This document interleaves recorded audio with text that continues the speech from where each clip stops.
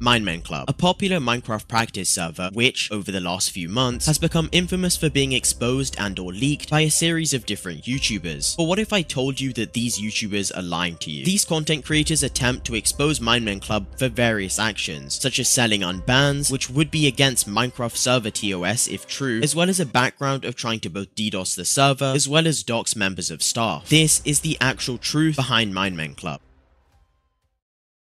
So there are two main videos that exposed Minemen Club, one by an individual known as Savrine and one by an individual known as Flush. In this video I'll only be addressing Flush, as a majority of Flush's points are from Savrine's video, and well, Savrine is also this wannabe hacker slash doxer who in truth is harmless, he just likes acting tough online. So let's start by addressing this video, made by Flushed. Corruption within Minemen Club is an open secret. Many players suspect the server staff of selling unbans for real money. Reports suggest that banned players are given the option to pay from $50 to $150 to remove their ban, creating a pay-to-play dynamic that ruins the intentions of the game. This raises serious ethical questions. You may argue that this in some cases affects younger players who may not understand what happened and use their parents' money to buy themselves back into the game. Flush begins by stating that unbans are being bought, and this rumor does have some form of truth to it, as this clip was in fact leaked from a former Minemen Club staff member. So if I want to come back on Blacklist, it's gonna be what, 300 we agreed on, right? For mods like what, bans? These individuals were indeed selling unbans, however the clip itself is very old, and the individuals within this clip were caught for this behaviour way before this clip resurfaced. They were very quickly removed from the staff team and NDAs were put in place to avoid a situation like this ever happening again. So let's jump to the next part of Flushed's video. There are also allegations that bans are being sold to eliminate competition.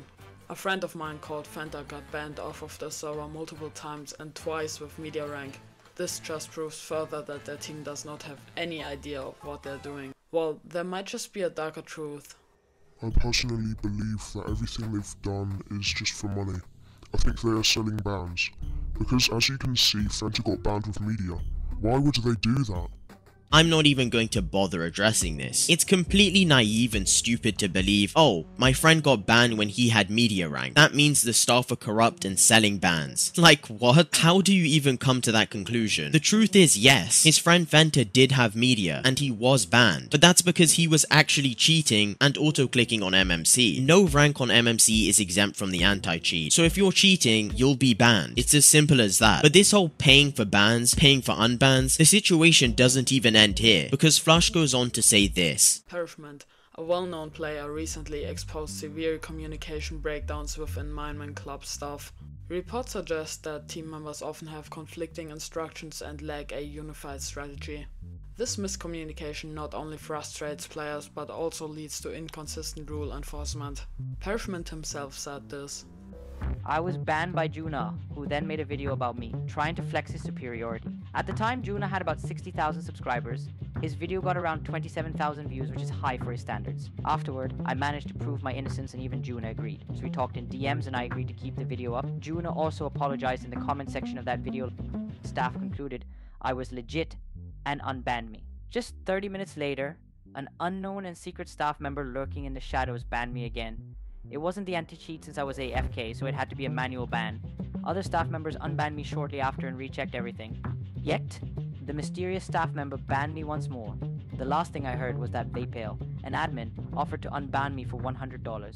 So for some context here, my friend and fellow content creator Jooonah made a video catching a hacker on MMC. This person was Perishman. Perish was also streaming at the time, and Jooonah believed Perish was auto-clicking as no click sounds could be heard but his keyboard could be. As well as this, Dukes, the owner of MMC, confirmed to Jooonah that Perish was flagging the anti-cheat. The short explanation for Perish being unbanned and rebanned so many times is that higher up staff believed Perish was cheating according to the logs on the server, but Jooonah didn't, hence he tried to unban him. But staff then rebanned him, and that was it. It was just simple miscommunication, nothing more to it. But one screenshot was also presented to us. This screenshot is supposedly from Vapale, an admin on MMC, saying to Perishment that he could pay $100 and be unbanned from the server. And guess what? This screenshot is completely fake, and was edited by an individual known as OpenBread, who was attempting to debate Perishment's ban. OpenBread, in an attempt to cover his tracks, then deleted the majority of his messages with Vapale, but it's very obvious to see. I even attempted wanted to tell Flushed how the screenshot was fake, but Flushed refused to hear me out, leading me to believe that he knew that the screenshot was fake, but simply wanted to keep his video up because it was performing better than most of his others. The majority of Flushed's video, as you guys can see, lacks severe amount of evidence as well as any form of valid points. Flushed then goes on to speak about people being false banned and how it's a very large issue, which I again won't bother addressing. People are false banned on huge servers like Hypixel as well. It's Minecraft. Not every anti-cheat is going to be perfect. It happens. It does suck, I do agree, but staff will always try to deal with the situation to the best of their ability. But one thing in particular irritated me about Flushed's video. Another fellow content creator and friend, TrainerDario, was brought into this. Let me play that section of Flushed's video. So when I got the chance, I asked TrainerDario, a media owner of Minemen Club, what he thought about it.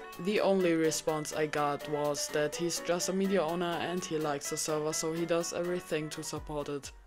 Sounds like if he had an opinion on it, he wouldn't be media owner anymore. Now I'm just going to quote what Flushed said. Sounds like if he had an opinion on it, he wouldn't be media owner anymore. So Flushed, where exactly did Dario say that? Because you provided no screenshot and completely put words into TrainerDario's mouth that he did not say. As well as this, Flushed, you clickbaited Dario on your original thumbnail, which he then had to ask you to later remove because you attempted to paint him out as this corrupt villain of a staff member, which he just isn't. He's a media owner. He streams and makes videos on the server that he enjoys. It's relatively straightforward. Don't try to put words into people's mouths. Flush then ends his video discussing how his media application, as well as his friend who was banned, Venta, were both suffering from being declined of the rank over and over again, which I think answers a lot of questions, especially why Flushed made this video in the first place. I believe it was simply him being annoyed over the fact that both him and his friend were unable to get media, but that doesn't explain why he both lied within his video and then refused to take it down when I asked him to. To summarize, I feel any videos that do come out on MMC attempting to expose it or anything like that are generally always going to be a player that has had something not go the way that they want. If that be of them being banned for cheating and not being unbanned, or like in this case, being declined of media. With that being said, ladies and gentlemen, please avoid sending hate to Flush. I do hope he makes a video admitting to the lies that he's told, but apart from that, that's all I've got to say. Have an awesome day and drop a sub on the channel if you're new, because we're coming up on 13,000 subscribers. That's all from me though. More uploads soon, ladies and gents. Peace out.